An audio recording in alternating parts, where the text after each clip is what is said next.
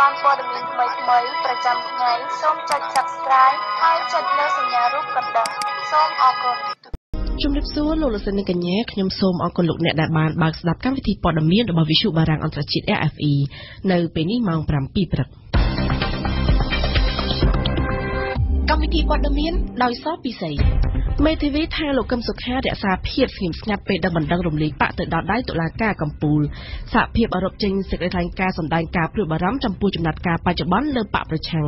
អ្នកខ្លំមើលការបោះឆ្នោតថាពលរដ្ឋចោទឈ្មោះបោះឆ្នោតតិចមកពីបរិយាកាសនយោបាយភ្នាក់ងារអន្តរជាតិគ្រប់គ្រងថាមពលនុយក្លេអ៊ែរថាអ៊ីរ៉ង់គោរពកិច្ចព្រមព្រៀងនុយក្លេអ៊ែរបានត្រឹមត្រូវអាឡឺម៉ង់កម្រិតចំនួនទទួលជនអន្តោប្រវេសន៍ខណៈអឺរ៉ុបសម្ដែងការអបអរគណៈកម្មាធិការអន្តរជាតិនៃអង្គការកាកបាទក្រហមបិទមជ្ឈមណ្ឌលពីកន្លែងរបស់ខ្លួននៅភាគខាងជើងអាហ្វហ្គានីស្ថាន RFI នៅថ្ងៃច័ន្ទម្សិលមិញក្រុមមេធាវីការពីក្តីលោកកឹមសុខាបានធ្វើដំណើរទៅជួបលោកកឹមសុខានៅឯពន្ធនាគារត្រពាំង plong ក្នុងខេត្តត្បូងឃ្មុំមេធាវីបានកត់សម្គាល់ថាលោកកឹមសុខារ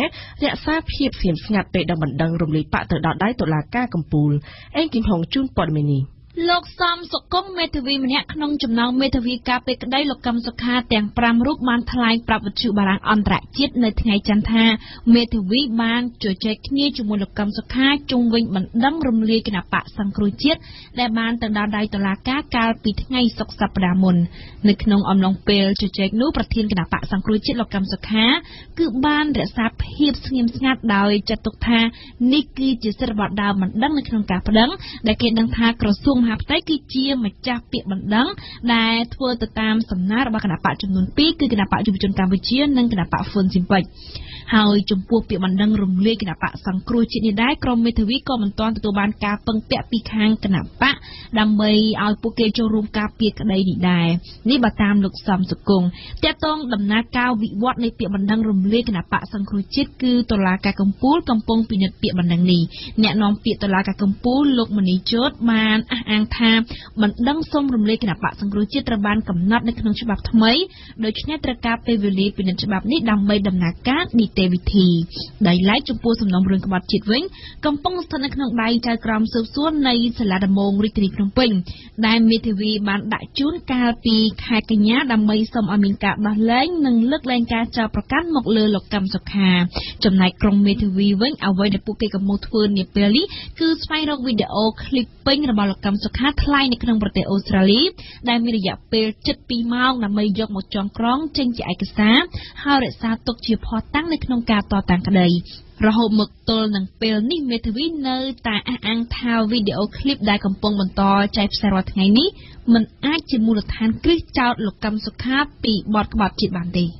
សហភាពអឺរ៉ុប EU តាមរយៈប្រតិភូរបស់ខ្លួនប្រចាំកម្ពុជាបានសម្ដែងការព្រួយបារម្ភចំពោះស្ថានភាពនយោបាយនៅកម្ពុជានាពេលបច្ចុប្បន្ននេះនៅក្នុងសេចក្តីថ្លែងការណ៍ខ្លីមួយចុះថ្ងៃទី9ដុល្លារសហភាពអឺរ៉ុបបានស្នើសុំរដ្ឋាភិបាលកម្ពុជាពិចារណាឲ្យបានច្បាស់នៅចំណាត់ការរបស់ខ្លួនលើបកប្រឆាំង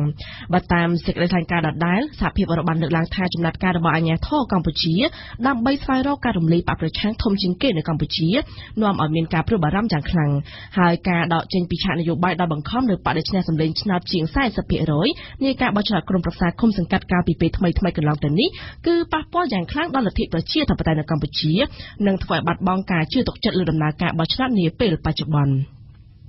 គិតត្រឹមថ្ងៃទី9ខែតុលាគឺនៅសល់តែ31ថ្ងៃទៀតប៉ុណ្ណោះការចូលឈ្មោះបោះឆ្នោតក្នុងបញ្ជីបោះឆ្នោតថ្មីឆ្នាំ2017និងការធ្វើបច្ចុប្បន្នភាពបញ្ជីបោះឆ្នោតឆ្នាំ2016នឹងត្រូវបញ្ចប់ប៉ុន្តែចំនួនអ្នកមកចូលឈ្មោះបោះឆ្នោតថ្មីទើបតែបានជាង30,000នាក់ប៉ុណ្ណោះខណៈចំនួនអ្នកមិនមានឈ្មោះនៅក្នុងបញ្ជីបោះឆ្នោតមានរហូតដល់ជាង1លាននាក់អង្គការឃ្លាំមើលការបោះឆ្នោតនិយាយថាការដែលពលរដ្ឋទៅចុះឈ្មោះតិចមកពីបរិយាកាសនយោបាយតែកោជបបដិសេធការលើកឡើងនេះអង្គបន្ថនបិទព័ត៌មាននេះនាយកប្រតិបត្តិនៃគណៈកម្មាធិការអភិជាក្រិតនិងយុត្តិធម៌ដើម្បីការបោះឆ្នោតដោយសេរីនិងត្រឹមត្រូវនៅកម្ពុជាហៅកាត់ថា NECFIC លោកសំគុណធីមីអះអាងថាលោកមានការព្រួយបារម្ភចំពោះចំនួនអ្នកចុះឈ្មោះបោះឆ្នោតបានតិចនៅឡើយនេះបញ្ហានេះត្រូវបានលោកសំគុណធីមីយល់ថាបណ្ដាលមកពីព្រឹត្តិការណ៍នយោបាយនៅពេលថ្មីៗនេះព្រឹត្តិការណ៍នយោបាយកម្ពុជាបច្ចុប្បន្នត្រូវបានអ្នកតាមដានស្ថានភាពនយោបាយនានាមើលឃើញថាបានឡើងកម្ដៅខ្លាំងខណៈការបោះឆ្នោតជ្រើសរើសសមាជិកសភានីតិកាលទី6នៅសល់ពេល1ឆ្នាំទៀតក៏ប៉ុន្តែអ្នកនាំពាក្យគូជបលោកហងពុធាមានប្រសាសន៍ថាការដែលចំនួនអ្នកចុះឈ្មោះបោះឆ្នោតបានតិចដោយសារពលរដ្ឋដែលអត់ទាន់ចុះឈ្មោះបោះឆ្នោតភាគច្រើនគឺនៅក្រៅប្រទេស ហើយពលរដ្ឋមួយចំនួនទៀតលោកថាអាចពួកគេរងចាំរហូតដល់ថ្ងៃជិតបិទបញ្ចប់ទើបសម្រុកទៅចុះឈ្មោះបោះឆ្នោតនេះជាបទពិសោធន៍កន្លងមកគួរបញ្ជាក់ថាស្ថិតនៅក្នុងបរិបទចំនួនអ្នកចុះឈ្មោះបោះឆ្នោតមានចំនួនតិចជាងការរំពឹងទុកនេះគោជបបានស្នើឲ្យភាគីអន្តរជាតិជួយជាថវិកាសម្រាប់ផ្សព្វផ្សាយដើម្បីទាក់ទាញពលរដ្ឋឲ្យទៅចុះឈ្មោះបោះឆ្នោតឲ្យបានច្រើនហើយសហគមន៍អន្តរជាតិបានសន្យាផ្ដល់ជំនួយដើម្បីជំរុញពលរដ្ឋខ្មែរឲ្យទៅចុះឈ្មោះបោះឆ្នោតតាមទិន្នន័យរបស់គោជបគឺមានពលរដ្ឋខ្មែរដែលទៅគ្រប់អាយុបោះឆ្នោត18ឆ្នាំនិងអ្នកត្រូវបានផ្លាស់ប្ដូរទីលំនៅហើយត្រូវទៅចុះឈ្មោះបោះឆ្នោតថ្មីមានរហូតដល់1លានជាង6សែននាក់នៅឆ្នាំ2017នេះបើតាមលោកហងពុធាការធ្វើបច្ចុប្បន្នភាពបញ្ជីឈ្មោះបោះឆ្នោតដែលបានចាប់ផ្ដើមតាំងពីថ្ងៃទី1ខែកញ្ញារហូតដល់ថ្ងៃម្សិលមិញគឺមានអ្នកចុះឈ្មោះបោះឆ្នោតថ្មីបានជាង30,000នាក់ពលគឺស្មើនឹងជាង 20%លោកនាយករដ្ឋមន្ត្រីហ៊ុនសែននៅលើទំព័រ Facebook នេះរសៀលថ្ងៃទី9តុលាបានប្រកាសថាក្រុមហ៊ុនសុខាអូតែលស្ម័គ្រចិត្តឈប់យកថ្លៃលក់សម្បត្តិចូលឧទ្យានជាតិព្រះមុនីវង្សបូកូនិងរមណីយដ្ឋានបូកូចាប់ពីថ្ងៃទី15ខែតុលាតទៅលោកនាយករដ្ឋមន្ត្រីក៏បានលើកឡើងថាការឈប់លក់សម្បត្តិយកថ្លៃចូលឧទ្យានជាតិនេះនឹងជួយសម្រួលដល់ប្រជាពលរដ្ឋក៏ដូចជាភ្ញៀវទេសចរទាំងអស់បានឡើងទៅទស្សនាកម្សាន្តនៅតំបន់រមណីយដ្ឋានប្រវត្តិសាស្ត្រជាពិសេសបានទស្សនាទេសភាពដ៏ស្រស់ត្រកាលនិងសែនមនោរម្យនិងស្វែងយល់អំពីប្រភេទសត្វនិងរុក្ខជាតិដ៏មានតម្លៃដែលមាននៅក្នុងតំបន់ឧទ្យានជាតិនេះកម្ពុជានឹងទទួលរងនូវប្រព័ន្ធសម្ពាធទៀតនៅភាគខាងជើងដែលធ្វើឲ្យភ្លៀងធ្លាក់នៅទូទាំងប្រទេសចាប់ពីថ្ងៃទី13ដល់ថ្ងៃទី22ខែតុលាខាងមុខនេះបើតាមការព្យាករណ៍របស់ក្រសួងធនធានទឹកកាលពីថ្ងៃម្សិលមិញតាមការព្យាករណ៍រាជធានីនិងខេត្តជាច្រើនរបស់កម្ពុជាអាចប្រឈមនឹងចំនួនទឹកភ្លៀងចំណែកទឹកទន្លេក៏នឹងហក់ឡើងជាថ្មីផងដែរធនាគារពិភពលោកកាលពីថ្ងៃម្សិលមិញបានចេញផ្សាយរបាយការណ៍មួយដែលមានចំណងជើងថាចំណាក់ស្រុកដើម្បីស្វែងរកឱកាសជំនះរបាំងដើម្បីបំលាស់ទីពលកម្មនៅក្នុងតំបន់អាស៊ីអាគ្នេយ៍បានរកឃើញថាកម្ពុជាគឺជាប្រទេសមួយនៅក្នុងចំណោមប្រទេសបញ្ជូនពលករចំណាក់ស្រុកទៅកាន់ប្រទេសច្រើនជាងគេចំណាក់ស្រុកទាំងនោះភាគច្រើនស្ថិតក្រោមរូបភាពជនចំណាក់ស្រុកដែលមានជំនាញទាបនិងច្រើនតែគ្មានឯកសារត្រឹមត្រូវស្វែងរកការងារដែលមានប្រាក់ខែខ្ពស់នៅក្នុងវិស័យសំណង់ដាំដុះនិងការបម្រើតាមផ្ទះលោកហេងរតនានាយកមជ្ឈមណ្ឌលសកម្មភាពកម្ចាត់មីនកម្ពុជាហៅកាត់ថាស៊ីម៉ាក់បានបញ្ជាក់ថាការរុករកគ្រាប់បែកទម្លាក់ពីយន្តហោះជាប្រភេទអាវុធគីមីនៅក្នុងបរិវេណសាលាបឋមសិក្សានៅវត្តគគីស្រុករមាសហែកខេត្តស្វាយរៀងកាលពីថ្ងៃម្សិលមិញត្រូវបានបញ្ចប់ហើយដែលរកឃើញតែមួយគ្រាប់ប៉ុណ្ណោះលោកហេងរតនាបន្តថាគ្រាប់បែកដែលនៅសេសសល់អាចស្ថិតនៅក្រោមអគារសាលាឆាន់និងអគារមួយចំនួនទៀតព្រោះក្រោយសង្គ្រាមទីវត្តអារាមនេះបានសាងសង់សំណង់មួយចំនួនដូចជាសាលាឆាន់សាលាបឋមសិក្សាចំនួន2ខ្នងនិងអគារមួយចំនួនទៀតលោកថាកងទ័ពនៃកម្លាំងអាជ្ញាធរជាតិគីមីនិងកម្លាំងស៊ីម៉ាក់បានប្រឹងប្រែងរករកខាងក្រៅអគារអស់ហើយក៏ប៉ុន្តែអាជ្ញាធរមិនអាចកំទេចអគារទាំងនោះចោលបានទេនៅក្នុងបប្រតិបត្តិការនេះនាយកមជ្ឈមណ្ឌលសកម្មភាពកម្ចាត់មីនកម្ពុជាហៅកាត់ថាស៊ីម៉ាក់ថាកម្លាំងទាំងពីរអង្គភាពរករកឃើញកន្លែងមានគ្រាប់បែកជាអាវុធគីមីដូចគ្នានេះចំនួន7កន្លែងថ្មីទៀតស្ថិតក្នុងឃុំគូគីដោយរួមទាំងមួយកន្លែងបានបង្កគ្រោះថ្នាក់ដល់ប្រជាពលរដ្ឋចំនួនជាង10នាក់យើងសូមងាកមកជម្រាបជូនពីព័ត៌មានអន្តរជាតិវិញម្ដងប៉ុន្មានថ្ងៃចុងក្រោយនេះរដ្ឋាភិបាលអាមេរិកកាន់តែបង្ហាញសញ្ញាអវិជ្ជមានស្ដីពីកិច្ចព្រមព្រៀងគ្រប់គ្រងកម្មវិធីនុយក្លេអ៊ែរអ៊ីរ៉ង់លោកដូណាល់ត្រាំបានគម្រាមថាលោកអាចនឹងឆ្លើយនៅមុខសភាអាមេរិកថាអ៊ីរ៉ង់មិនបានគោរពស្មារតីរបស់កិច្ចព្រមព្រៀងនេះទេតែយ៉ាងណាលោកប្រធានភ្នាក់ងារអន្តរជាតិគ្រប់គ្រងថាមពលនុយក្លេអ៊ែរដែលជាអ្នកឃ្លាំមើលការគោរពកាតព្វកិច្ចរបស់អ៊ីរ៉ង់បានអះអាងនៅថ្ងៃច័ន្ទទី9តុលាថាអ៊ីរ៉ង់បានគោរពកិច្ចព្រមព្រៀងដោយត្រឹមត្រូវបំផុតសូមស្ដាប់មកពិសេសថ្លែងពីទីក្រុងរ៉ូមក្នុងឱកាសបើកសន្និសីទមួយស្ដីពីការលុបបំបាត់អាវុធនុយក្លេអ៊ែរលោកយូគីយ៉ាអាម៉ាណូប្រធានភ្នាក់ងារអន្តរជាតិគ្រប់គ្រងកម្មវិធីនុយក្លេអ៊ែរហៅកាត់ថា AIEA បានបញ្ជាក់យ៉ាងច្បាស់ថាអ៊ីរ៉ង់បានគោរពកាតព្វកិច្ចខ្លួនដែលមានចែងនៅក្នុងកិច្ចព្រមព្រៀងគ្រប់គ្រងកម្មវិធីនុយក្លេអ៊ែរបានយ៉ាងខ្ជាប់ខ្ជួនដូចគ្នាដែរលោកស្រី Federica Mogherini ប្រធានទទួលបន្ទុកកិច្ចការអន្តរជាតិរបស់សហភាពអឺរ៉ុបបានអះអាងថាការត្រួតពិនិត្យស្ដីពីការគោរពកាតព្វកិច្ចរបស់អ៊ីរ៉ង់ដែលកំណត់ក្នុងកិច្ចព្រមព្រៀងដែលចុះហត្ថលេខាកាលពីខែកក្កដាឆ្នាំ2015នោះគឺគេបានធ្វើចំនួនដល់ទៅ8ដងរួចមកហើយរាល់ដងគឺក្រុមការងារបានសន្និដ្ឋានព្រមគ្នាថាអ៊ីរ៉ង់បានគោរពទៅតាមកិច្ចសន្យាបានយ៉ាងត្រឹមត្រូវលោកស្រីបានអំពាវនាវថាវាល្មមដល់ពេលហើយដែលគ្រប់ភាគីត្រូវបើកទំព័រថ្មីឈានដើរទៅមុខសហការជាមួយអ៊ីរ៉ង់ដើម្បីអភិវឌ្ឍសេដ្ឋកិច្ចជានេះទៅទៀតជាមួយនឹងការគំរាមកំហែងរបស់កូរ៉េខាងជើងគឺគេមិនត្រូវមកចងចិត្តបង្កើតសត្រូវជាមួយអ៊ីរ៉ង់បន្ថែមមួយទៀតនោះទេ សូមបញ្ជាក់ថាកិច្ចព្រមព្រៀងដែលមានរដ្ឋាភិបាលលោកអូបាម៉ាជាហត្ថលេខីដែរនោះត្រូវបានលោកដូណាល់ត្រាំរិះគន់ជាប្រចាំថ្មីៗនេះលោកដូណាល់ត្រាំបាននិយាយអះអាងថាអ៊ីរ៉ង់ជាប្រទេសយូកូងបាតផ្សារហើយមិនបានគោរពស្មារតីនៃកិច្ចព្រមព្រៀងនេះទេដូច្នេះសហរដ្ឋអាមេរិកនឹងមិនដកទណ្ឌកម្មសេដ្ឋកិច្ចចេញពីអ៊ីរ៉ង់ឡើយយោងទៅតាមច្បាប់លោកដូណាល់ត្រាំត្រូវចូលទៅមុខសភារៀងរាល់3ខែម្ដងដើម្បីធ្វើបទបង្ហាញប្រាប់ពីការគោរពកាតព្វកិច្ចរបស់អ៊ីរ៉ង់ក្នុងឱកាសនោះលោកប្រធានាធិបតីអាមេរិកត្រូវឆ្លើយថាតើអ៊ីរ៉ង់បានគោរពឬមិនគោរពបើតាមការស្មានលោកដូណាល់ត្រាំអាចនឹងឆ្លើយថាអ៊ីរ៉ង់មិនបានគោរពទេដែលការនេះគឺលោកដូណាល់ត្រាំអាចប្រគល់ទូនីតិទៅសភាអាមេរិកដែលត្រូវសម្រេចថាដកឬមិនដកទណ្ឌកម្មជាច្រើនលើកច្រើនសារលោកដូណាល់ត្រាំតែងតែនិយាយថាកិច្ចព្រមព្រៀងនេះគ្មានបានការហើយលោកនឹងហែកវាចោលតែបើតាមការវិភាគគោលជំហររឹងទទឹងស្អប់អ៊ីរ៉ង់របស់លោកដូណាល់ត្រាំដោយមិនស្ដាប់ហេតុផលរបស់អ្នកជំនាញខាង IUA នេះគឺដោយសារលោកដូណាល់ត្រាំចង់បំពេញបំណងរបស់អារ៉ាប៊ីសាអូឌីត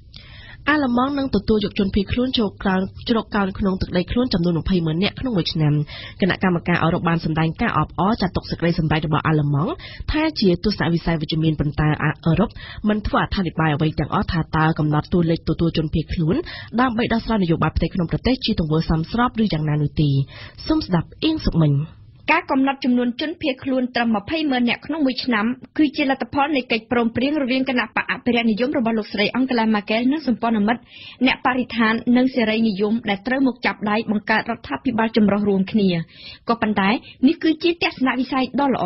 សម្រាប់គណៈកម្មការអឺរ៉ុបអាល្លឺម៉ង់បានផ្ដល់សញ្ញាដ៏វិជ្ជមានបំផុតពីព្រោះប្រទេសនេះបានទទួលជនភៀសខ្លួនជាង 1 លានអ្នកស្រាប់ទៅហើយបានបង្ហាញជំហរបន្តទទួលជនភៀសខ្លួនដល់ទៅ 20,000 នាក់បន្ថែមទៀតជារៀងរាល់ឆ្នាំតើមិនឲ្យសរសើរមិនដេចបាននេះគឺជាចម្លើយរបស់អ្នកនាំពាក្យសហភាពអឺរ៉ុបដែលបដិសេធមិនធ្វើអត្ថាធិប្បាយទេជុំវិញភាពស្របច្បាប់នៃការកំណត់បរិមាណទទួលជនភៀសខ្លួនរបស់អាល្លឺម៉ង់នេះសម្រាប់គណៈកម្មការអឺរ៉ុបតួលេខនេះមិនមែនជាសេចក្តីសម្រេចរបស់រដ្ឋាភិបាលឡើយវាគ្រាន់តែជាកិច្ចព្រមព្រៀងនយោបាយឆ្ពោះទៅការបង្កើតរដ្ឋាភិបាលតែប៉ុណ្ណោះដូច្នេះគេមិនអាចបរិយាយអ្វីឲ្យច្រើនជាងនេះទេតាំងតែពីដើមមកអាល្លឺម៉ង់តែងតែដើរតួនាទីជួរមុខក្នុងចំណាត់ការលើវិបត្តិជនភៀសខ្លួននិងក្នុងការស្វែងរកដំណោះស្រាយអឺរ៉ុបស្តីអំពីបញ្ហាអន្តោប្រវេសន៍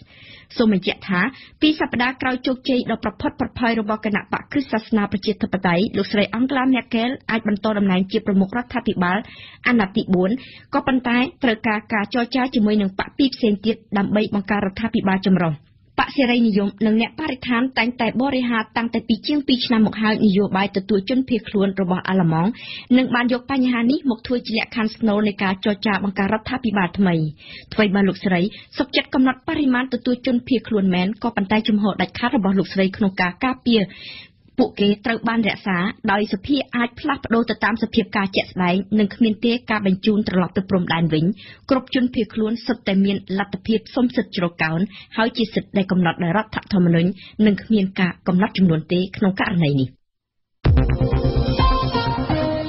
គណៈកម្មាធិការអន្តរជាតិនៃអង្គការកាកបាទក្រហមទៅជាដំណឹងនៅថ្ងៃច័ន្ទម្សិលមិញអំពីការកាត់បន្ថយនូវសកម្មភាពរបស់ខ្លួននៅអាហ្វហ្គានីស្ថាននិងការជម្លៀសចេញពីភាគខាងជើងនៃប្រទេសនេះបន្ទាប់ពីបានទទួលរងនឹងការវាយប្រហារធំចំនួន3លើកនាអំឡុង9ខែចុងក្រោយនេះដែលបានបណ្ដាលឲ្យស្លាប់បុគ្គលិករបស់ខ្លួនចំនួន7នាក់នុយបែនណេតជូនព័ត៌មានពិស្ដា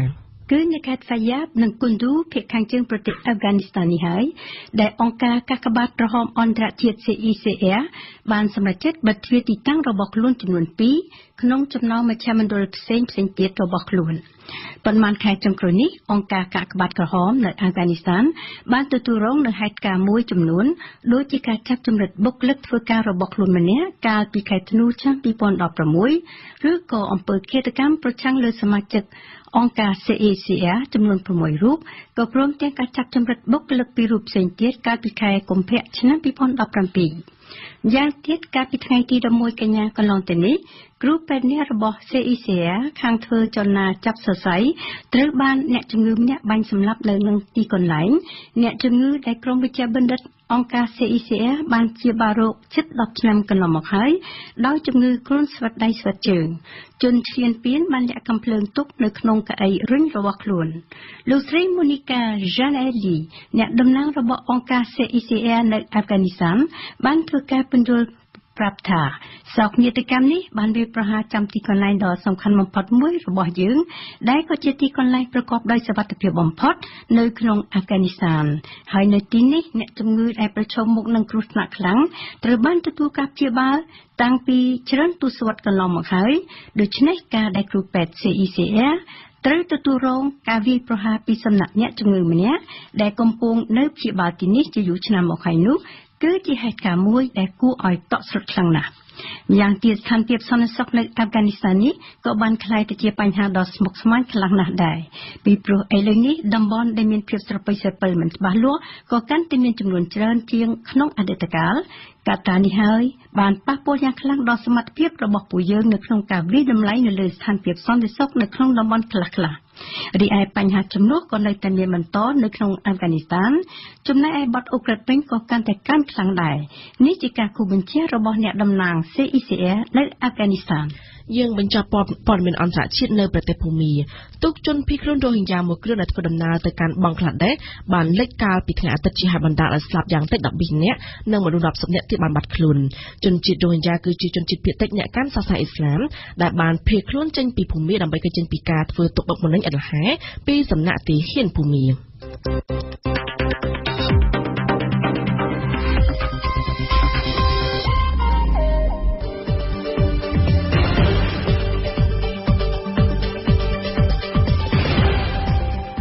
វិទ្យុបារាំង RFI ភ្នំពេញ92 MHz សៀមរាប92 MHz បាត់ដំបងក្រុងព្រះសីហនុនិងកំពង់ចាម 94.5 MHz លោកអ្នកនាងកំពុងស្ដាប់វិទ្យុបារាំងអន្តរជាតិ RFI ជាបន្តទៀតនេះលោកអ្នកនាងនឹងបានស្ដាប់ដំបូងគឺជានាទីព្រឹត្តិការណ៍កម្ពុជាប្រចាំថ្ងៃនេះខ្ញុំបន្ថននឹងចោទសួរថាហេតុអ្វីបានជាអង្គការសង្គមស៊ីវិលក្នុងស្រុកបញ្ចេញសេចក្តីថ្លែងការណ៍ករណីលោកកឹមសុខាក្រោយមកគឺជានាទីទស្សនៈព្រឹត្តិការណ៍ពិភពលោកដែលមុំពិសីនិងមានបទអន្តរាគមន៍អំពីឆេកាវ៉ារ៉ានាមបាតុរូបនៃបដិវត្តសង្គមនិយមខ្លាយជាកម្មវិធីពាណិជ្ជកម្មក្នុងយុគសម័យសកលភាវូបនីយកម្មនាទីទស្សនៈសារព័ត៌មានថ្ងៃនេះគឺជាការរៀបចំជូនដោយញឹមបន្ថននិងចុងបញ្ចប់នៃកម្មវិធីព័ត៌មានលោកអ្នកនឹងបានស្ដាប់នាទីជីវិតជោគជ័យព្រឹត្តិការណ៍កម្ពុជាប្រចាំថ្ងៃអស់រយៈពេលជាង1ខែហើយដែលលោកកឹមសុខាប្រធានគណៈបក្សសង្គ្រោះជាតិត្រូវបានអាជ្ញាធររដ្ឋាភិបាលចាប់ខ្លួននៅពាក់កណ្ដាលទៀតដោយចោទប្រកាន់ពីបទក្បត់ជាតិប៉ុន្តែមកទល់ពេលនេះគេនៅមិនទាន់ឃើញមានអង្គការសង្គមស៊ីវិលនៅក្នុងប្រទេសកម្ពុជាចេញសេចក្តីថ្លែងការណ៍ទាមទារឲ្យដោះលែងប្រធានគណៈបក្សប្រឆាំងរូបនេះទេក្រោយតែពីអង្គការឃ្លាំមើលសិទ្ធិមនុស្សអន្តរជាតិនិងអង្គការឃ្លាំមើលបរិស្ថានពិភពលោកតើមូលហេតុអ្វីបានជាអង្គការសង្គមស៊ីវិលក្នុងស្រុកមិនចេញសេចក្តីថ្លែងការណ៍ករណីលោកកឹមសុខាសូមស្ដាប់បន្ថនដូចតទៅលោកសំគុណធីមីនាយកប្រតិបត្តិអង្គការឃ្លាំមើលការបោះឆ្នោតមួយហៅកាត់ថា NECFIC លើកឡើងអំពីមូលហេតុដែលអង្គការសង្គមស៊ីវិលនៅកម្ពុជាមិនបានចេញសេចក្តីថ្លែងការណ៍ទាក់ទងនឹងការចាប់ខ្លួនលោកកឹមសុខាបាទតាមពិតអង្គការអន្តរជាតិធំពីរលោកបានចេញឲ្យសេចក្តីថ្លែងការណ៍ការចាប់ខ្លួនលោកកឹមសុខាណាបាទប៉ុន្តែអង្គការក្នុងស្រុកយើងអត់ទាន់បានជួបប្រជុំគ្នានៅពេលណាមួយចាំយើងជជែកគ្នាតើយើងបញ្ជាក់ពីជំហររបស់គ្នាតើគួរនឹងចេញឬក៏មិនចេញណាតែពេលនេះយើងអត់បានជួបគ្នាទេដោយសារអង្គការមួយចំនួនគាត់ជាប់បេសកកម្មក្រៅប្រទេសណាបាទគាត់ជាប់រវល់ដោយហើយយើងគ្រោងថាយើងនឹងជួបគ្នានៅពេលណាពួកគាត់ត្រឡប់មកវិញអីចឹងទៅជួបគ្នាហើយយើងនឹងប្រជុំហើយយើងជជែកគ្នាពីរឿងនឹងដែរថាយើងយល់ឃើញយ៉ាងម៉េចណាយើងទាំងអស់គ្នាហ្នឹងណាបាទនាយកអង្គការសម្ព័ន្ធគណនេយ្យភាពសង្គមកម្ពុជាលោកសនជ័យដែលជាអង្គការមួយតែងតែចូលរួមចេញសេចក្តីថ្លែងការណ៍នានាទាក់ទងទៅនឹងព្រឹត្តិការណ៍នៅក្នុងសង្គមកម្ពុជានោះបន្ថែមថាតែរហូតដល់ពេលនេះយើងមិនច្បាស់ថា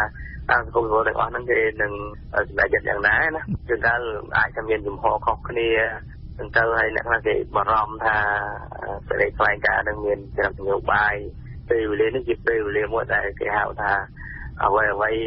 មើលទៅងាយនឹងត្រូវបានគេភ្ជាប់មករឿងនយោបាយហ្នឹង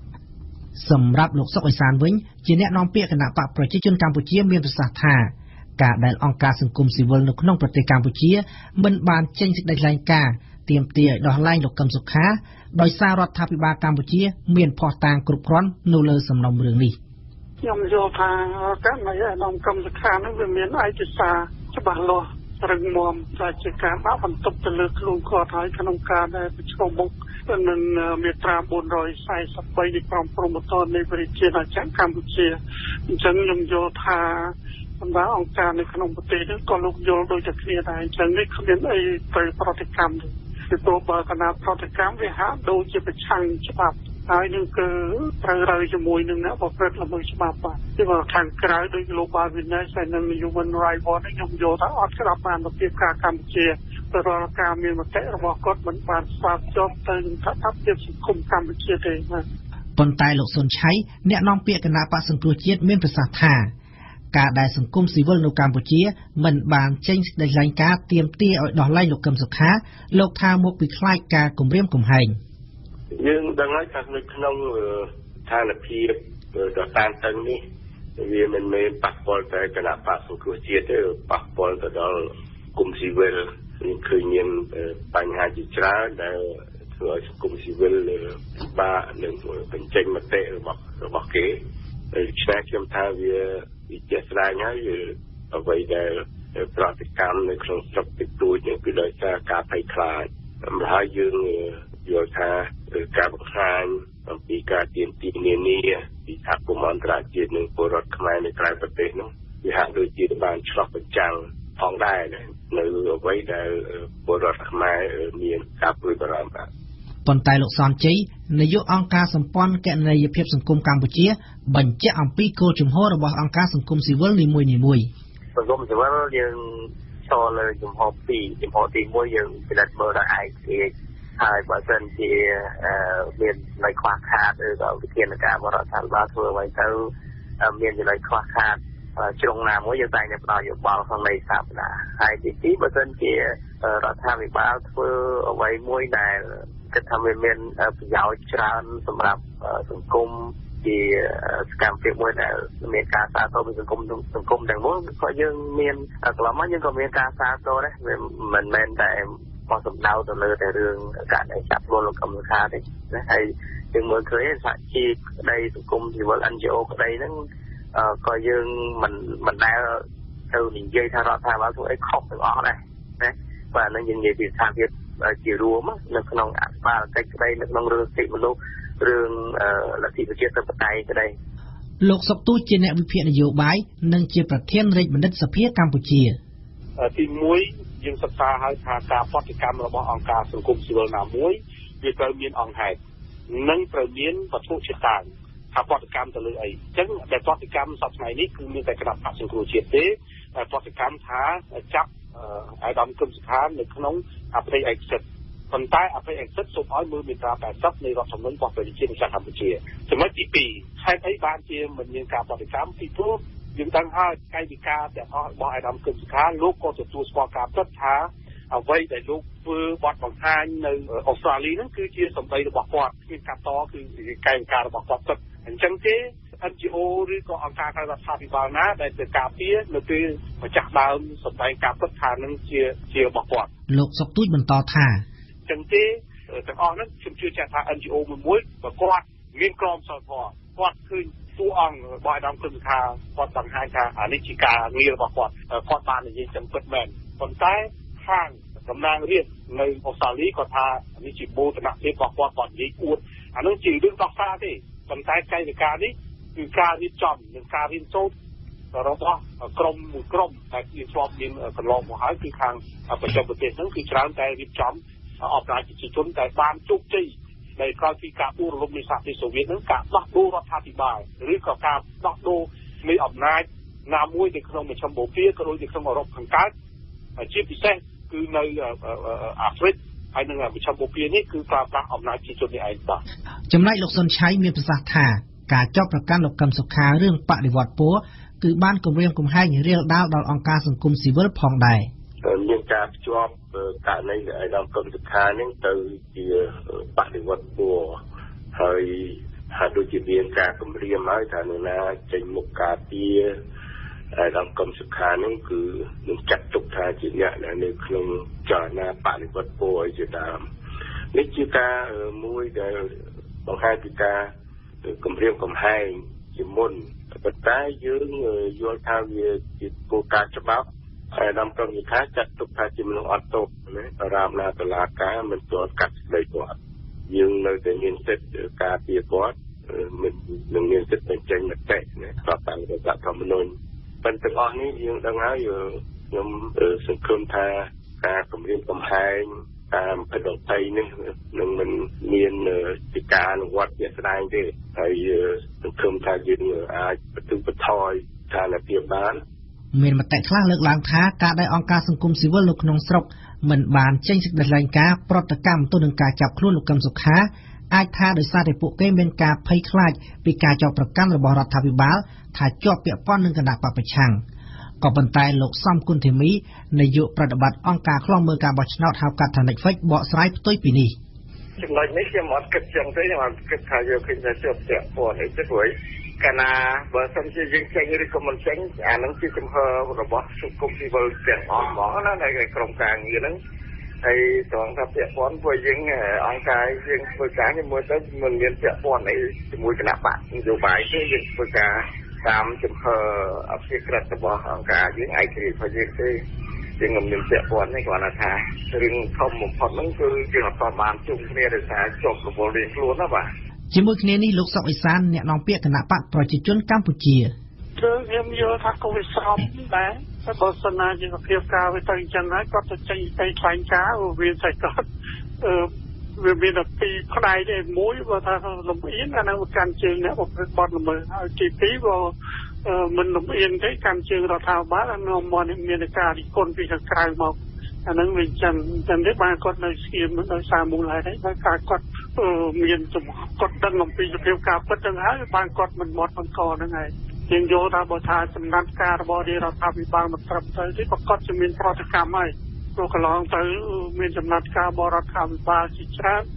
ហើយតែគាត់មានប្រតិកម្មហើយដោយសារតែការយល់ឃើញនេះវាមានលក្ខណៈលំអៀងតែឥឡូវលើកនេះវាមានមូលហេតុត្រឹមត្រូវច្បាស់លាស់ឯកសារច្បាស់លាស់ហើយរឹងមាំហើយចឹងទេมันអាចនិយាយអ្វីប្រាស្រ័យពីព្រោះគឺថាការកាត់ឡើងនេះអ្នកណាធ្វើពីក្រៅខ្លួនអ្នកប្រព្រឹត្តបទល្មើសណាសម្បីជនគាត់គ្លៀតតាមខ្លួនឯងដោយសារវាគ្មានអីបើចោទប្រកាន់ថាកាត់តឬមួយខ្លាយឯកសារឬមួយណាប្រកាសបខំដើម្បីចាប់កំហុសគាត់ទេគឺគាត់ធ្វើខ្លួនឯងបាទ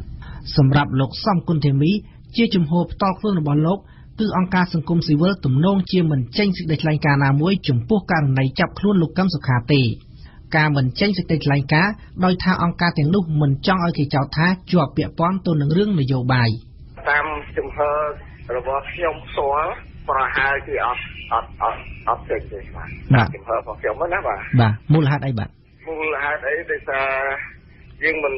មិនចង់ពាក់ព័ន្ធក្នុងរឿងនយោបាយដើម្បីយើងបង្ហាញពីជំហរព្យាក្រឹតណាឯករាជ្យរបស់អង្គការណាបាទតាមនយោបាយបាទ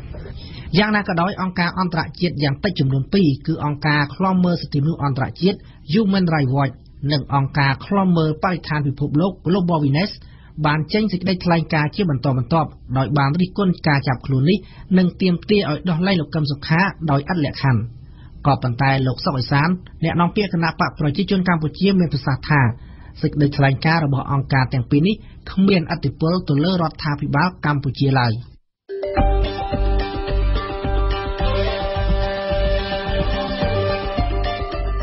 ព័ត៌មានទាំងនេះអាចអានឬស្ដាប់ឡើងវិញនៅក្នុងគេហទំព័ររបស់យើង www.khmer.rfi.fr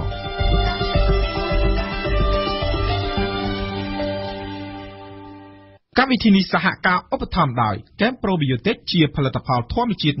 100% មានប្រសិទ្ធភាពខ្ពស់ដល់សុខភាពដូចជាជួយសម្រួលការរំលាយអាហារបំបាត់ stress ធ្វើឲ្យពិសាបាយបានសម្រានលក់ស្រួលនិងបំបាត់ការឈឺសន្លាក់ឆ្អឹង Camp Probiotic ជាផលិតផល PPM និង Conferel ហើយចែកចាយដោយក្រុមហ៊ុន DKSH សាកលវិទ្យាល័យឯកទេសនៃកម្ពុជា CUS សិក្សាដើម្បីគុណភាពសិក្សាដើម្បីសមត្ថភាពវិជ្ជាជីវៈសិក្សានៅ CUS Sinvenue លេងកាហ្វេដោយម៉ាស៊ីន Probat ដែលមានតែមួយគត់នៅកម្ពុជាទំនាក់ទំនងទូរស័ព្ទលេខ010 816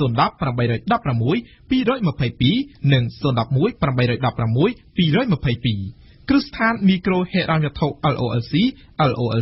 មានផ្ដល់សេវាប្រាក់កម្ចីសេវាប្រាក់បញ្ញាសន្សំនិងសេវាបង់រំលោះជូល LOLC គំនិតរីកចម្រើន វិទ្យាស្ថានអន្តរជាតិអាមេរិក AII ផ្ដល់ជូនកម្មវិធីសិក្សាថ្នាក់បរិញ្ញាបត្ររងពិសេសត្រឹមរយៈពេល2ឆ្នាំលោកអ្នកនឹងទទួលបានចំណេះដឹងខ្ពស់និងសមត្ថភាពគ្រប់គ្រាន់សម្រាប់ការងារនិងម៉ាស៊ីនទឹកក្តៅ Marinai ជាផលិតផលលំដាប់ថ្នាក់លេខ1របស់ប្រទេសជប៉ុនមានគ្រប់ប្រភេទតាមតម្រូវការរបស់លោកអ្នកទស្សនៈព្រឹត្តិការណ៍ពិភពលោកលោកឆេកាវ៉ារ៉ាត្រូវបានមនុស្សជាច្រើនចាត់ទុកថាជាវីរបុរសតស៊ូនៃបដិវត្តសង្គមនិយមប្រឆាំងនឹងនយោបាយចក្រពត្តិមូលធននិយមឆេកាវ៉ារ៉ាជានិមិត្តរូបអាវុធរបស់លោក Fidel Castro អតីតមេដឹកនាំរបស់គុយបាក្នុងវ័យ39ឆ្នាំឆេកាវ៉ារ៉ាត្រូវបានទាហានបូលីវីចាប់បាននិងសម្លាប់ចោលនៅថ្ងៃទី9 ដុល្លារឆ្នាំ1967ដែលតាមការសង្ស័យគឺជាស្នាដៃរបស់ CIA គឺក្រៅពេលដែលត្រូវបានធ្វើឃាតនេះហើយទើបគេឈ្មោះរបស់ឆេកាវ៉ារ៉ាចាប់ផ្ដើមល្បីរន្ទឺឆ្លងហួសពីគុយបាមកទូទាំងពិភពលោកតា50ឆ្នាំមកនេះគេដំណើរនៃទ្រឹស្ដីសង្គមនិយមរបស់ឆេកាវ៉ារ៉ាមាននៅសេសសល់អ្វីខ្លះនៅគុយបាសូមស្ដាប់បទអន្តរាគមន៍របស់មុំពិសីដូចតទៅChe Guevara មានឈ្មោះដើមហៅថា Ernesto Rafael Guevara កើតនៅថ្ងៃទី14ខែមិថុនាឆ្នាំ1928ក្នុងត្រកូលគ្រួសារស្ដុកស្ដំនិងមានកម្រិតវប្បធម៌ខ្ពស់មួយនៅអាហ្សង់ទីនជាកូនច្បងក្នុងចំណោមបងប្អូន5នាក់ Ernesto មាននិស្ស័យចាប់អារម្មណ៍ពីជីវភាពសង្គមជីវភាពប្រជាជនក្រីក្រនិងបញ្ហានយោបាយនៅឆ្នាំ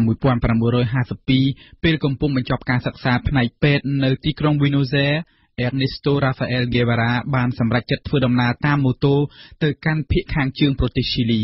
នៅទីនោះ Ernesto Guevara បានឃើញទីតាំងជីករករ៉ែស្ពាន់ដ៏មហិមាមួយឈ្មោះ Chucky Kamata និងបានឃើញពីលក្ខខណ្ឌការងារដ៏លំបាកលំបិនបំផុតរបស់កម្មករជីករ៉ែនៅទីនោះដែលត្រូវក្រុមហ៊ុនរបស់អាមេរិកជិះជាន់កម្លាំងពលកម្មគឺពេលនោះហើយដែល Ernesto Guevara បានចាប់ផ្ដើមមានពន្លកចិត្តស្អប់ពួកចក្រពត្តិមូលធននិយមដែលមានសហរដ្ឋអាមេរិកជាមេដំបូលក្រោយទទួលបានសញ្ញាបត្រវិទ្យាសាស្ត្រនៅឆ្នាំ1953 Ernesto Guevara បានធ្វើដំណើរឆ្លងកាត់តំបន់នានាក្នុងព្រៃ Amazon ដើម្បីជួបប្រាស្រ័យនិងស្វែងយល់ពីការរស់នៅរបស់ជនជាតិដើមនៅប្រេស៊ីលនៅ Bolivia នៅពេរូនិង Guatemala ជាដើមគឺនៅ Guatemala នេះហើយដែល Ernesto Guevara បានជួបនឹងនារីម្នាក់ដែលជាសកម្មជនតស៊ូបដិវត្តន៍នៅពេរូឈ្មោះ Hildita ហើយបានក្លាយជាប្តីប្រពន្ធនឹងគ្នារដ្ឋប្រហារនៅ Guatemala ជំរុញដោយសហរដ្ឋអាមេរិកបានបង្ខំគូស្រករទាំងពីរនាក់ឲ្យធ្វើដំណើរទៅមិចស៊ិកដែលនៅទីនោះ Ernesto Guevara ត្រូវបានសកម្មជនតស៊ូបដិវត្តន៍សង្គមនិយមដាក់ឈ្មោះថា Che Guevara នៅខែកក្កដាឆ្នាំ1955 Che Guevara បានជួបនឹង Fidel Castro អ្នកទាំងពីរមានការយល់ឃើញដូចគ្នាអំពីចលនាតស៊ូដើម្បីរើបបំរាស់ចេញពីការជិះជាន់របស់ចក្រពត្តិមូលធនអាមេរិកមិត្តភាពរបស់បុរសសង្គមនិយមទាំងពីរនាក់បានចងជាធ្លុងមួយដែលបានជំរុញឲ្យអ្នកទាំងពីរធ្វើដំណើរទៅគុយបានៅខែវិច្ឆិកាឆ្នាំ1956ដើម្បីរំដោះគុយបាចេញពីរបបផ្ដាច់ការរបស់ពួកបាទីស្តាចលនាបដិវត្តន៍គុយបាបានចាប់ផ្ដើមដោយ Che Guevara បានកសាងកេរ្តិ៍ឈ្មោះជាមេដឹកនាំចលនាតស៊ូនិងជាមនុស្សមានចិត្តស្មោះស្ម័គ្របំផុតនិងទ្រឹស្ដីសង្គមនិយមក្រោយរំដោះបានគុយបា Che Guevara ត្រូវបានតែងតាំងឲ្យធ្វើជាប្រធានវិទ្យាស្ថានកំណែទម្រង់ជានាយកធនាគារជាតិជារដ្ឋមន្ត្រីក្រសួងឧស្សាហកម្មនិងជារដ្ឋទូតទំនាក់ទំនងជាមួយប្រទេសសង្គមនិយមជាមិត្តគឺក្នុងមុខងារនេះហើយដែលធ្វើឲ្យ Che Guevara បានធ្វើដំណើរទៅកាន់ប្រទេសសង្គមនិយមជាច្រើនបន្តិចម្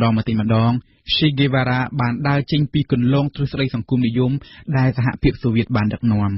ជាច្រើនលើកច្រើនសារមិនថានៅក្នុងសន្ទរកថាជាសាធារណៈឬក៏លិខិតស្នាមផ្សេង Che Guevara បានរិះគន់ដោយចំទៅលើសហភាពសូវៀតដែលមានទំនោរផ្ដាច់ការកាន់តែខ្លាំងទៅទំនោរផ្ដាច់ការរបស់សហភាពសូវៀតដែលចាប់សង្កត់ចលនាបដិវត្តន៍នានាត្រូវបាន Che Guevara យល់ថាគឺជានយោបាយវាទីប្រាឥទ្ធិពលដែលប្រឆាចឆ្ងាយពីគំនិតដ៏ល្អផូរផង់នៃទ្រឹស្ដីសង្គមនិយមដែលសម្ដៅរំដោះប្រទេសផ្សេងៗឲ្យមានឯករាជ្យម្ចាស់ការសម្រាប់ Che Guevara ការតស៊ូដើម្បីស្ថាបនារបបសង្គមនិយមដែលស្អាតស្អំយុត្តិធម៌ស្មើភាពគ្នានោះគឺជាការតស៊ូរបស់ពិភពលោកទាំងមូលមិនមែនជាការតស៊ូដើម្បីតែលើកដំកើងអំណាចកេរ្តិ៍ឈ្មោះរបស់សហភាពសូវៀតនោះទេទំនោររិះគន់និងប្រឆាំងមូស្គូបានធ្វើឲ្យ Che Guevara ត្រូវមេដឹកនាំសូវៀតស្អប់ Fidel Castro ដែលទទួលជំនួយទាំងស្រុងពីសហភាពសូវៀតបានបង្ខំចិត្តដក Che Guevara ឲ្យនៅឆ្ងាយពីឆាកនយោបាយគុយបានៅខែមេសាឆ្នាំ1965មុននឹងចាកចេញទៅកុងហ្គោ Che Guevara បានសរសេរលិខិតចុងក្រោយមួយផ្ញើទៅកូនរបស់ខ្លួនថាចូលកូនតាំងខ្លួនឲ្យមានមនសិការចេះឈឺចាប់នៅក្នុងក្រអៅបេះដូងរបស់កូនចំពោះមុខអំពើជិះជាន់អំពើអយុត្តិធម៌ទាំងឡាយណាទោះនៅទីណាក៏ដោយក្នុងពិភពលោកនេះហើយទើបហៅថាជាលក្ខណៈសម្បត្តិនៃអ្នកបដិវត្តន៍បន្ទាប់ពីបរាជ័យនៅក្នុងការតស៊ូបដិវត្តន៍នៅកុងហ្គោ Che Guevara បានវិលត្រឡប់មកកាន់ប្រទេសបូលីវីនៅក្នុងឆ្នាំ 1966 ឯកោគ្មានការគ្រប់គ្រងពីសូវៀតនិងក្រុមចលនារំដោះរបស់បូលីវី Che Guevara បានរត់គេចពីកន្លែងមួយទៅកន្លែងមួយនៅក្នុងព្រៃរហូតទាល់តែកងទ័ពរដ្ឋាភិបាលបូលីវីបានចាប់ខ្លួនបាននិងសម្លាប់ចោលនៅថ្ងៃទី 9 ខែតុលាឆ្នាំ 1967 គិតកម្មនេះត្រូវបានអ្នកវិភាគប្រវត្តិសាស្ត្រខ្លះលើកឡើងថាជាស្នាដៃរបស់ CIA អាមេរិកដែលសហការជាមួយនឹងរដ្ឋាភិបាលបូលីវីតែសម្រាប់អ្នកវិភាគមួយចំនួនវិញទៀតយល់ថាគឺសហភាពសូវៀតឯណោះទៅវិញទេដែលអាចនៅពីក្រោយគិតកម្មនេះទោះអ្នកណានៅពីក្រោយគិតកម្មនេះក៏ដោយតែការស្លាប់របស់ Che Guevara ត្រូវបានរបបដឹកនាំគូបាដឹកនាំដោយ Fidel Castro ចាត់ទុកជាការបាត់បង់វីរៈបុរសជាតិFidel Castro បានធ្វើគ្រប់យ៉ាងដើម្បីប្រៀបប្រដូច Che Guevara ទៅនឹងអ្នកសាបព្រោះទ្រឹស្ដីសាសនាគ្រឹះក្នុងសម័យព្រះយេស៊ូវគ្រីស្ទដែលត្រូវគេសម្លាប់ធ្វើបាបប្រជាជនគូបាក៏ដូចជាប្រជាជននៅអាមេរិកឡាទីនដែលជាគ្រឹះសាសនិកដ៏ខ្ជាប់ខ្ជួននោះបានគោរពលើកតម្កើង Che Guevara ជានិមិត្តរូបនៃការតស៊ូបដិវត្តន៍ដើម្បីយុត្តិធម៌សង្គមប្រឆាំងនឹងលទ្ធិមូលធននិយម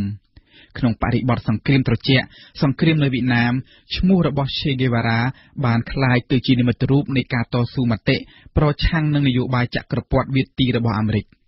យុវជនអាមេរិកបានពាក់អាវមានរូប Che Guevara ដើម្បីតវ៉ាប្រឆាំងនឹងសង្គ្រាមនៅវៀតណាមទីណាមានការតស៊ូឬបំរាស់ដើម្បីយុត្តិធម៌និងសមភាពទីនោះគឺមានគេតាំងរូបរបស់ Che Guevara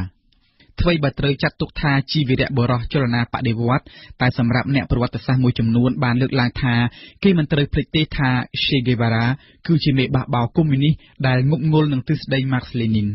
Che Guevara មិនខ្លាចនឹងសម្លាប់ឬធ្វើបាបអ្នកប្រឆាំងជិះជាន់សិទ្ធិសេរីភាពអ្នកផ្សេងទេដើម្បីសម្រេចបាននូវគោលនយោបាយសង្គមនិយមដ៏ល្អផូរផង់ដែលខ្លួនជឿលង់50ឆ្នាំក្រោយមរណភាពChe Guevara នៅតែស្ថិតនៅក្នុងដួងព្រលឹងរបស់មនុស្សមួយចំនួនរូបភាពនិងកេរ្តិ៍ឈ្មោះរបស់ Che Guevara ត្រូវបានគេយកទៅប្រើប្រាស់យ៉ាងទូលំទូលាយមិនថានៅគូបាឬនៅប្រទេសផ្សេងខ្សែភាពយន្តសៀវភៅជាច្រើនដែលថ្លែងពីប្រវត្តិជីវិតនិងការតស៊ូរបស់ Che Guevara ត្រូវបានគេផលិតឡើងយ៉ាងសន្ធឹកសន្ធាប់50ឆ្នាំក្រោយមកនេះសេចក្តីស្រមៃនៃការកសាងពិភពលោកស្ថិតនៅក្នុងទ្រឹស្ដីសង្គមនិយមស្មើភាពគ្មានអំពើអយុត្តិធម៌គ្មានការជិះជាន់ដែល Che Guevara ស្រមៃចង់បាននោះបានខ្សត់ខ្សោយពន្លឺសឹងតែទាំងស្រុង Fidel Castro បានចាកឆ្ងាយពីគូបាទៅហើយទុកឲ្យគូបាប្រឈមមុខនឹងអនាគតមិនច្បាស់លាស់ជាមួយនឹងសហរដ្ឋអាមេរិកភាពស្មោះស្ម័គ្រលើទ្រឹស្ដីសង្គមនិយមរបស់គូបាក៏បានធ្វើឲ្យប្រជាជនអស់សង្ឃឹមនិងរស់នៅក្នុងភាពក្រីក្រលំបាកដាច់ឆ្ងាយពីប្រទេសដទៃជាមួយនឹងការបើកចំហទ្វារសន្សឹមជាថ្មីគូបាត្រូវបង្ខំចិត្តបំភ្លេចក្តីស្រមៃក្នុងអតីតកាលហើយទទួលយកនៅរបបសេដ្ឋកិច្ចថ្មីក្នុងពិភពសកលភាវូបនីយកម្មអ្នកដែលមានសញ្ញាបត្រធំចេញពីសហភាពសូវៀតនៅឆ្នាំ 1980 ត្រូវបង្ខំចិត្តធ្វើជាបុគ្គលិកសន្តាគារឬជាអ្នកបើកតាក់ស៊ីឲ្យពួកទេសចរបរទេសនៅឆ្នាំ 2017 រូបថតឬវត្ថុអនុស្សាវរីយ៍ដែលមានរូប Che Guevara ដែលផលិតនៅចិនត្រូវបានគេដាក់តាំងលក់យ៉ាងប្រងព្រាតដើម្បីទាក់ទាញភ្ញៀវទេសចរបរទេសដែលមកលេងគូបាពីអ្នកតស៊ូបដិវត្តន៍សង្គមនិយមប្រឆាំងនឹងរបបមូលធននិយមក្នុងទសវត្សរ៍ឆ្នាំ 50 តែនៅឆ្នាំ 2017 Che Guevara បានក្លាយមកជានិមិត្តរូបក្នុងវត្ថុអនុស្សាវរីយ៍ដែលផលិតឡើងនិងចែកចាយលក់នៅក្នុងចរន្តសេដ្ឋកិច្ចទីផ្សារសេរីទៅវិញបន្ថែមពីការស្ដាប់វិទ្យុលោកអ្នកនាងអាចចូលទៅអានឬស្ដាប់ការផ្សាយឡើងវិញកម្មវិធីទាំងស្រុងរបស់វិទ្យុបារាំង RFI នៅក្នុងគេហទំព័រ www.khmer.rfi.fr ឬជាភាសាបារាំង www.khmer.rfi.fr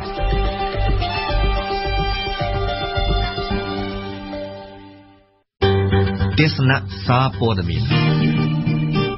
អត្ថបទកាសែតដែលបានបោះពុម្ពផ្សាយនៅថ្ងៃនេះនិយាយពីអ្វីខ្លះយើងស្ដាប់ការអធិប្បាយរបស់អង្គប៊ុនថនដូចតទៅកាសែតក្នុងស្រុកនៅថ្ងៃអង្គារនេះនាំគ្នាចាប់អារម្មណ៍ប្រធានរឿងនាយករដ្ឋមន្ត្រីប្រកាសផ្ដល់លុយ 80,000 រៀលដល់ស្ត្រីជាមន្ត្រីរាជការកាសែតរដ្ឋស្មីកម្ពុជាបានដាក់ចំណងជើងថា ដំណឹងល្អស្ត្រីជាមន្ត្រីរាជការនិងកងកម្លាំងប្រដាប់អាវុធដែលឆ្លងទន្លេនិងទទួលបានប្រាក់គាំពារសង្គមដូចគ្នានេះកាសែតកម្ពុជាថ្មីឯនោះវិញក៏ដាក់ចំណងជើងស្រដៀងគ្នានេះដែរដោយគ្រាន់តែបញ្ជាក់ថាប្រាក់គាំពារសង្គមនោះមានចំនួន 80,000 រៀលនៅពេលសម្រាលកូនចំណែកភ្នំពេញប៉ុស្តិ៍ការប្រកាសផ្ដល់លុយពីសំណាក់ប្រមុខរដ្ឋាភិបាលនេះក៏ត្រូវបានកាសែតនេះយកមកដាក់នៅលើទំព័រមុខក្នុងចំណងជើងរងរបស់ខ្លួនដែរប៉ុន្តែចំណងជើងរឿងសំខាន់ធំនៅពីលើទំព័រមុខរបស់ភ្នំពេញប៉ុស្តិ៍គឺលោកហ៊ុនសែនរិះគន់មេដឹកនាំប្រទេសពីរដែលមិនបានអនុវត្តតាមការសន្យាដោយក្នុងពេលឃោសនាបោះឆ្នោតនៅពីក្រោមរូបថតលោកឡុងឌីម៉ង់ឯកអគ្គរដ្ឋទូតកម្ពុជាប្រចាំកូរ៉េខាងត្បូងដែលជួបពលករខ្មែរនោះកាសែតពីរភាសានេះសរសេរថាលោកនាយករដ្ឋមន្ត្រីហ៊ុនសែនកាលពីម្សិលមិញបានបញ្ចេញវោហារស័ព្ទរិះគន់មេដឹកនាំកំពូលនៃប្រទេសចំនួន2ថាបានសន្យាជ្រុលនៅក្នុងយុទ្ធនាការឃោសនាបោះឆ្នោតរបស់ខ្លួនតែមិនអាចអនុវត្តបាននៅពេលខ្លួនឡើងកាន់អំណាចបើតាមភ្នំពេញប៉ុស្តិ៍លោកហ៊ុនសែនបានរិះគន់មិនចំឈ្មោះតែហាក់ដូចជាសម្ដៅទៅលើលោកស្រីអ៊ុងសានស៊ូជីប្រធានក្រុមប្រឹក្សារដ្ឋមីយ៉ាន់ម៉ាដ៏មានប្រជាប្រិយភាពចំពោះវិបត្តិមនុស្សធម៌នៃជនភៀសខ្លួនរ៉ូហីងយ៉ាលើសពីនេះទៀតភ្នំពេញប៉ុស្តិ៍បានបន្តប្រសាសន៍របស់នាយករដ្ឋមន្ត្រីខ្មែរដែលរិះគន់នាយករដ្ឋមន្ត្រីប្រទេសក្រិកថាបានបរាជ័យចំពោះការសន្យារបស់ខ្លួនក្នុងពេលឃោសនាបោះឆ្នោតគឺបញ្ហាពន្ធដារភ្នំពេញប៉ុស្តិ៍ក៏បានឆ្លៀតទៅសួរលោកសុនឆៃប្រធានក្រុមតំណាងរាស្ត្រគណៈបក្សសង្គ្រោះជាតិដែលលោកថាមិនចង់អត្ថាធិប្បាយលើមតិឯកជនរបស់ប្រមុខរដ្ឋាភិបាលទេតែលោកថាការងារខ្លះទៀតដែលលោកហ៊ុនសែនមិនទាន់បានដោះស្រាយនៅឡើយដូចជាការសន្យាកាត់កបើទប់ស្កាត់ការកាប់បំផ្លាញព្រៃឈើមិនបានជាដើមដោយឡែកកាសែតខ្មែរថាមជាភាសាអង់គ្លេសវិញនៅបន្តចាប់អារម្មណ៍លើសំណុំរឿងក្រសួងមហាផ្ទៃបញ្ជូនសំណើគណៈបក2ទៅកាន់តុលាការកំពូលដើម្បីសុំរំលាយគណៈបក្សសង្គ្រោះជាតិកាសែតនេះថាតុលាការកំពូលកំពុងតែពិនិត្យមើលសំណុំរឿងនេះយើងងាកមកមើលកាសែតរស្មីកម្ពុជាវិញចំណងជើងពណ៌សរបស់ខ្លួននៅផ្នែកខាងលើបន្ទាប់ពីចំណងជើងធំកាសែតនេះសរសេរថានាយករដ្ឋមន្ត្រីចាប់ពីម៉ោង0ថ្ងៃ15ដុល្លារថ្លៃចូលឧទ្យានជាតិព្រះមុនីវង្សបូកគោមិនចាំបាច់បង់ប្រាក់ការឈប់យកថ្លៃលក់សម្បត្តិឡើងភ្នំបូកគោនេះក៏ត្រូវបានបន្តដោយកាសែតកម្ពុជាថ្មីដោយដាក់ចំណងជើងពណ៌បៃតងនិងរំលេចរូបថតមួយសន្លឹកនៃរមណីយដ្ឋានឋានសួគ៌បូកគោដែលមានបឹងលើភ្នំនិងសន្តាគារប្រណិតកាសែតនេះបានប្រដូចការឈប់លក់សម្បត្តិឡើងភ្នំបូកគោនោះដូចគ្នាទៅនឹងការឈប់យកថ្លៃឆ្លងស្ពានព្រែកភ្នៅដែរកាសែតកម្ពុជាថ្មីសរសេរថាការប្រកាសបែបនេះធ្វើឡើងនៅលើ Facebook ផ្ទាល់របស់លោកនាយករដ្ឋមន្ត្រីហ៊ុនសែនកាលពីម្សិលមិញចំណែកចំណងជើងពណ៌ក្រហមរបស់កាសែតកម្ពុជាថ្មីចំនួន2ទៀតគឺលោកសុកអេសានថា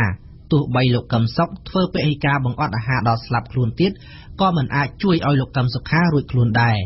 ជាមួយគ្នានោះកាសែតនេះក៏ដាក់ចំណងជើងពណ៌ក្រហមមួយទៀតគឺតុលាការកំពូលដំកល់ទោសឧត្តមសេនីយ៍ឈឿនច័ន្ទថនអតីតមេអង្គរៈលោកជាស៊ីមឲ្យជាប់ពន្ធនាគារ15ឆ្នាំដដែល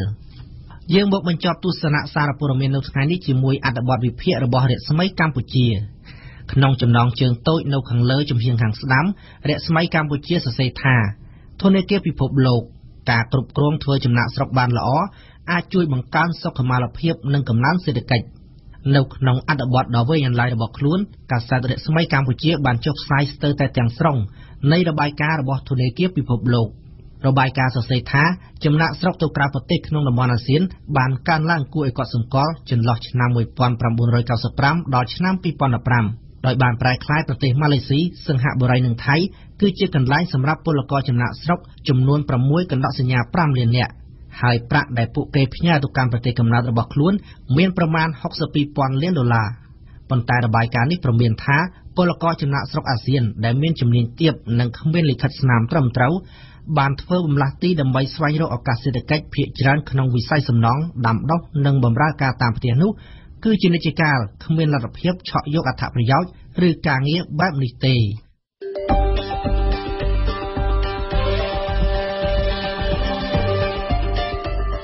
ព័ត៌មានទាំងនេះអាចអានឬស្ដាប់ឡើងវិញនៅក្នុងគេហទំព័ររបស់យើង www.khmer.rfi.fr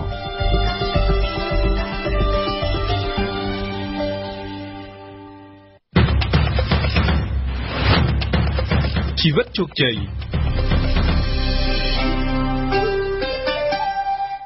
នៅក្នុងនីតិជីវិតជោគជ័យរបស់វិទ្យុបារាំងអន្តរជាតិ RFI នៅថ្ងៃនេះនាងខ្ញុំសូមណែនាំលោកអ្នកឲ្យបានស្គាល់ពីដំណើរជីវិតនិងការងាររបស់លោកហឹមសេហាប្រធានផ្នែកស្រាវជ្រាវអចលនទ្រព្យនិងទំនាក់ទំនងរបស់ក្រុមហ៊ុនអចលនទ្រព្យ Vitras មុននឹងអាចឈរនៅតំណែងដូចបច្ចុប្បន្ននេះលោកហឹមសេហាបានចាប់ផ្ដើមធ្វើការងារនៅក្រុមហ៊ុនរាប់ចាប់តាំងពីបុគ្គលិកធម្មតារហូតដល់ថ្នាក់ដឹកនាំដំឡើងតំណែងជាបន្តបន្ទាប់លោកថាលោកចង់ឲ្យយុវជនក្មេងជំនាន់ក្រោយជ្រើសរើសការងារដែលខ្លួនស្រឡាញ់ជាជាងគិតគូរអំពីប្រាក់ខែ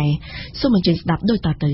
សូមជំរាបសួរលោកហឹមសេហាចា៎បាទជំរាបសួរបាទខ្ញុំសូមអរគុណលោកសេហាដែលបានចូលរួមនៅក្នុងនីតិជីវិតជោគជ័យរបស់វិទ្យុបារាំងអន្តរជាតិ RFI នៅថ្ងៃនេះដោយលោកអ្នកស្ដាប់បានជ្រាបហើយថាលោកហឹមសេហាបច្ចុប្បន្នគឺជាប្រធានផ្នែកស្រាវជ្រាវនិងទំនាក់ទំនងសាធារណៈរបស់ក្រុមហ៊ុនអចលនទ្រព្យ Vitras ដូច្នេះជាបឋមលោកសេហាអាចជម្រាបជូនលោកអ្នកស្ដាប់បានទេថាតើក្នុងឋានៈជាប្រធានផ្នែកស្រាវជ្រាវនេះលោកសេហាទទួលខុសត្រូវលើអ្វីខ្លះដែរចា៎ជាអ្នកគ្រប់គ្រងផ្នែកស្រាវជ្រាវហើយអ្វីដែលទទួលខុសត្រូវរបស់ខ្ញុំនោះគឺថាយើងធ្វើកិច្ចការស្រាវជ្រាវផ្នែកអចលនទ្រព្យទីផ្សារផ្ទះផ្នែកទីផ្សារខុនដូទីផ្សារផ្សេងៗដែលទាក់ទងនឹងអចលនទ្រព្យនឹងធ្វើវិភាគអីផ្សេងៗមុននឹងលោកវិវត្តខ្លួនខ្លាយទៅជានាយកផ្នែកស្រាវជ្រាវនេះលោកបានធ្វើអីខ្លះដែរពីមុននៅប្រចាំនៅក្រុមហ៊ុន Vitras ក្នុងឆ្នាំ2013ខ្ញុំធ្វើជាខាង communication ខាង PR ណាទំនាក់ទំនងសាធារណៈជាលក្ខណៈ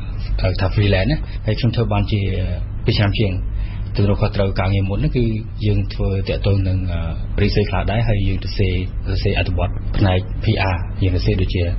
សន្ទរកថាផ្សេងៗធ្វើជាលិខិតថ្លែងការណ៍ផ្សេងៗរបស់ក្រុមហ៊ុនលិខិតតំណែងផ្សេងៗបាទអញ្ចឹងលិខិតផ្នែកតំណែងជាមួយនឹងសារព័ត៌មានគឺខ្ញុំកាន់លោកអ្នកស្ដាប់ប្រហែលជាឆ្ងល់ដែរថាទម្រាំអាចអង្គុយកៅអីជាប្រធានផ្នែកស្រាវជ្រាវនិងក៏ជាអ្នកទទួលបន្ទុកផ្នែកតំណែងសាធារណៈ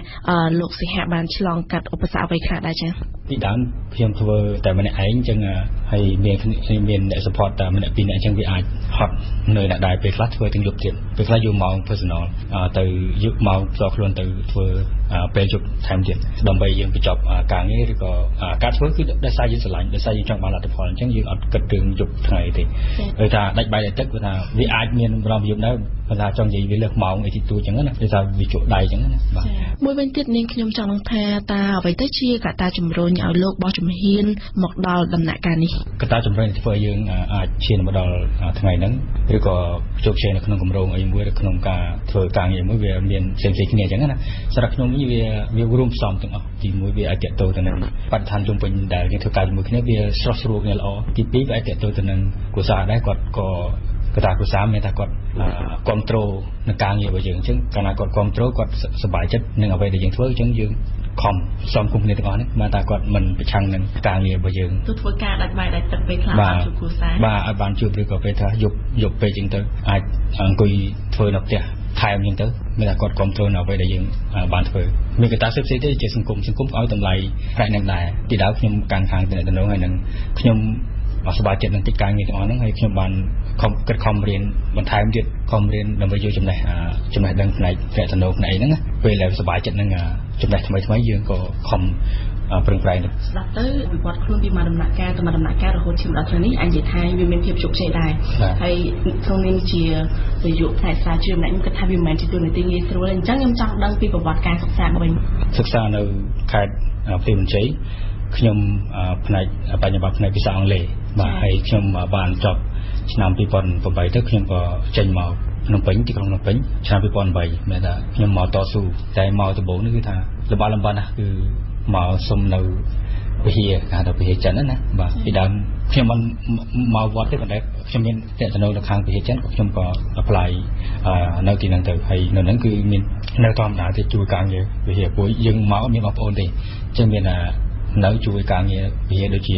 ការងារពីកំពកណាតបមកគាត់ប្រធានក៏ឃើញថាយើងគិតខំតស៊ូគាត់ឲ្យកន្លែងបរៀនភាសាអង់គ្លេសហើយជាខ្ញុំអាចជាមនុស្សដំបូងគេក្នុងចំណោមជាច្រើនវិហារដែលរៀនភាសាអង់គ្លេសនៅក្នុងវិហារចិនបាទពួកពីកាលណានិយាយវិហារចិនគឺគេនិយាយភាសាចិនតែមានតែខ្ញុំទេដែលរៀនភាសាអង់គ្លេសការដែលយើងតស៊ូនិយាយពីបឋមអ្វីវិញគឺកាលនៅរៀនគឺជាគ្រួសារអ្នកក្រទេបាទកសិករណាបាទហើយខ្ញុំនៅរៀនខ្ញុំតស៊ូនៅក្នុងការរៀនសូត្រទោះបីជាលំបាកលំបិនយ៉ាងណាទោះបីអត់មានលុយតាក់ការទៅរៀនយ៉ាងណាក៏នៅខំតស៊ូដែរជួនកាលស្លៀកខោអាវលហែកហើយមានបំណះដូចជាសិទ្ធិសម័យមុនគេមាន เอาปะนะบ่ผมนำมือตากรองมือนะปันได้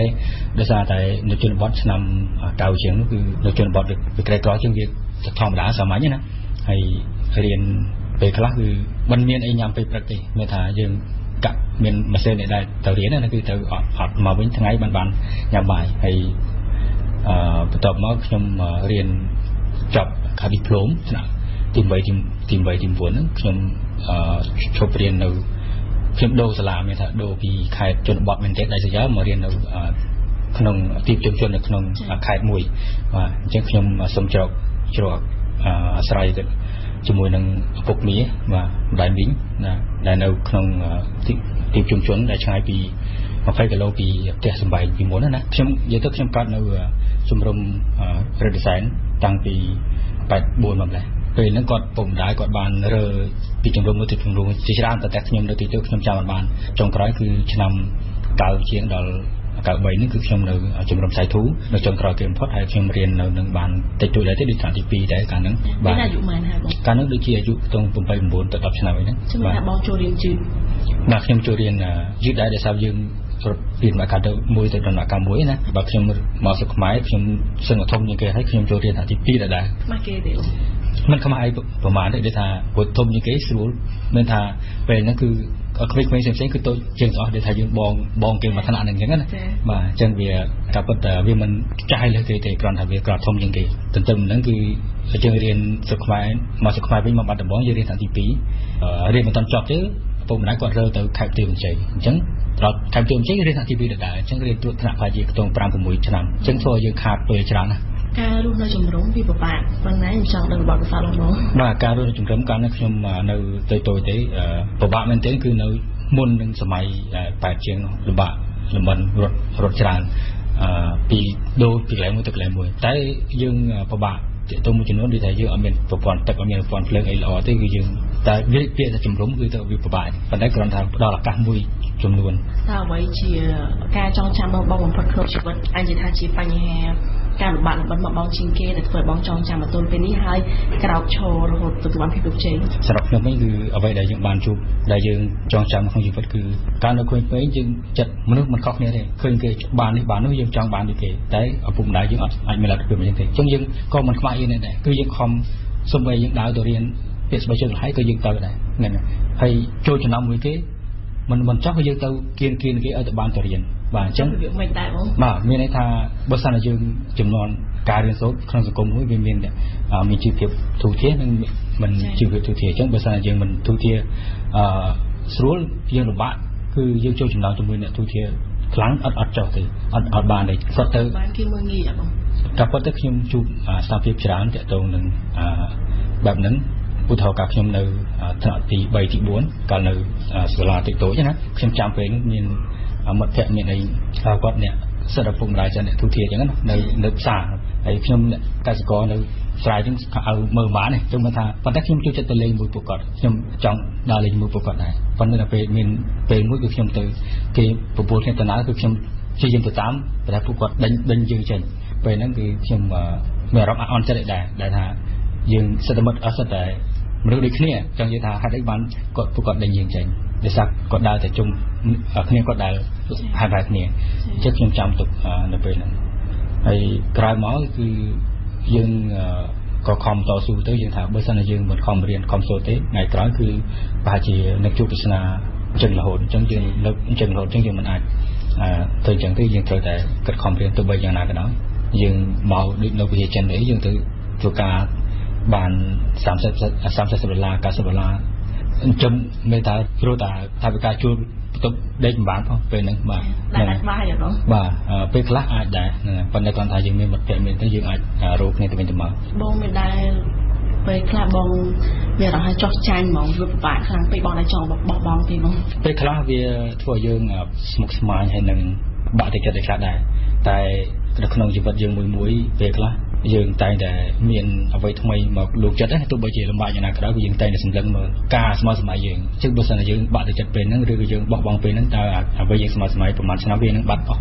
ลิงจำลองมาจังบริษัทยังเชื่อตลอดตะกร้าไว้เป็นนั่งในจัดค้างหรือกับบางพลจุ่มจัดนั่งก่อนหนึ่งเจตา វាមិនកើតឃើញអញ្ចឹងថាវាមិនកើតមែនអញ្ចឹងបើសិនតែយើងទៅវិញគឺអញ្ចឹងតែអ្វីដែលយើងខំតស៊ូហ្នឹងគឺយើងចង់ឲ្យអាពាក្យហ្នឹងវាទៅប្រែទៅជាផ្សេងវិញថាទៅជានេះឃើញខ្លាំងមែនល្អមែនដែលគាត់អាចតស៊ូបានហេតុអីបានជាបងសម្រាប់ចិត្តមកវិញទាំងតែខ្លួនឯងអត់មានលុយច្រើននៅក្នុងខ្លួនណាមិនតែពេលហ្នឹងយល់ថាយ៉ាងណាហើយពិបាកមិនពេលអត់មានលុយក្នុងខ្លួនបាទខ្ញុំដឹងថាក្នុងសង្គមបច្ចុប្បន្នសម័យបច្ចុប្បន្នជំនាន់ណាដូចជំនាន់ណាដែរអ្នកខ្លះមកគឺអត់មានអីសោះតែម្ដងមកតស៊ូជាខ្លះអ្នកខ្លះមានបងប្អូនមិត្តភក្តិក្រុមមកពងពាក់អ្នកខ្លះអត់មានមិត្តភក្តិទៀតកន្លែងចំណុចហ្នឹងខ្ញុំសូមនិយាយថានៅភ្នំពេញវាជាទីក្រុងមួយបាទមិនមែនជាជនបទដែលយើងអាចដើរបេះស្លឹកបាសទៅរកអង្គជរុកបានដាំហូបទេនៅពេលថាយើងអត់មានថវិកាអីសោះគឺយើងអត់មានបាយហូបទេនៅក្នុងភ្នំពេញបាទព្រោះយើងសុំអាជីម៉ូតូក៏យើងទិញគេដែរបាទអញ្ចឹងកន្លែងហ្នឹងដែលវាខុសពីជនបទការលំបាកហ្នឹងគឺគ្មានអីគេនេះទេគឺថា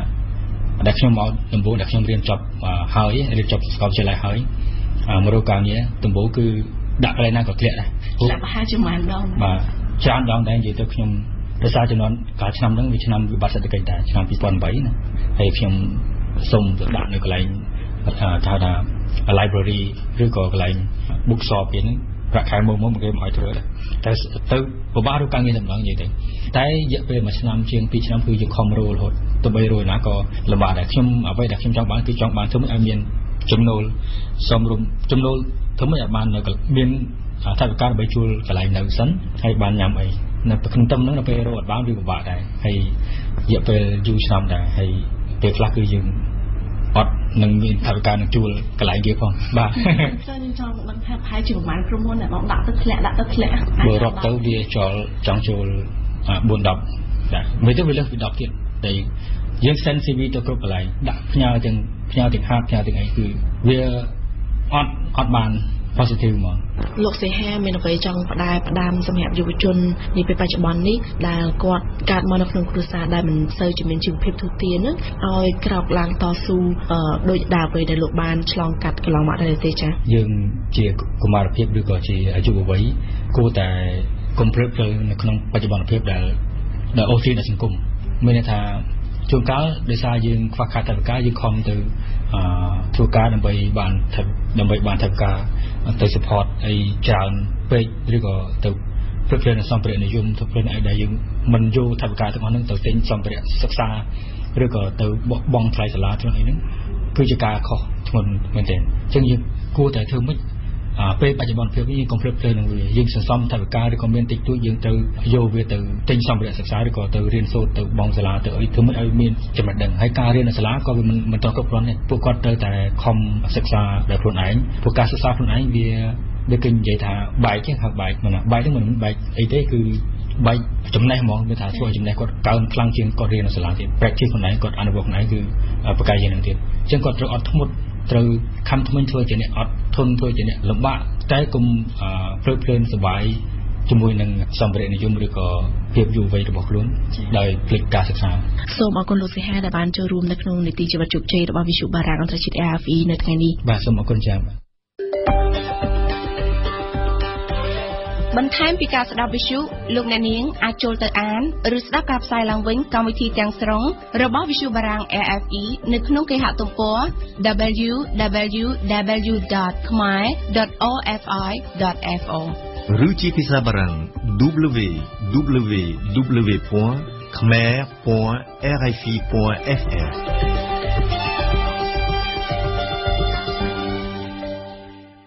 លោកអ្នកស្ដាប់វិទ្យុបារាំងអន្តរជាតិ RFI ជាទីមេត្រីនៅពេលនេះកម្មវិធីព័ត៌មានរយៈពេលពេញ1ម៉ោងរបស់យើងបានឈានដល់ទីបញ្ចប់ហើយសូមអរគុណសម្រាប់ការយកចិត្តទុកដាក់តាមដានស្ដាប់របស់លោកអ្នកចាប់ពីវេលាម៉ោង 8 ព្រឹកនេះតទៅជាព័ត៌មានជាភាសាបារាំងហើយនៅវេលាម៉ោង 8:30 នាទីលោកអ្នកនាងនឹងបានស្ដាប់ព័ត៌មានខ្លីជាភាសាខ្មែរដែលនឹងជម្រាបជូនលោកអ្នកនៅព័ត៌មានទាន់ហេតុការណ៍ទាំងនៅកម្ពុជានិងនៅជុំវិញពិភពលោកខ្ញុំសូមអរគុណសិង្ហាដែលបានជួយបញ្ជាផ្នែកបច្ចេកទេសនៅពេលនេះនាងខ្ញុំសពិសីនៅសហការីនៃវិទ្យុបារាំងអន្តរជាតិRFI សូមអរគុណសូមគោរពលា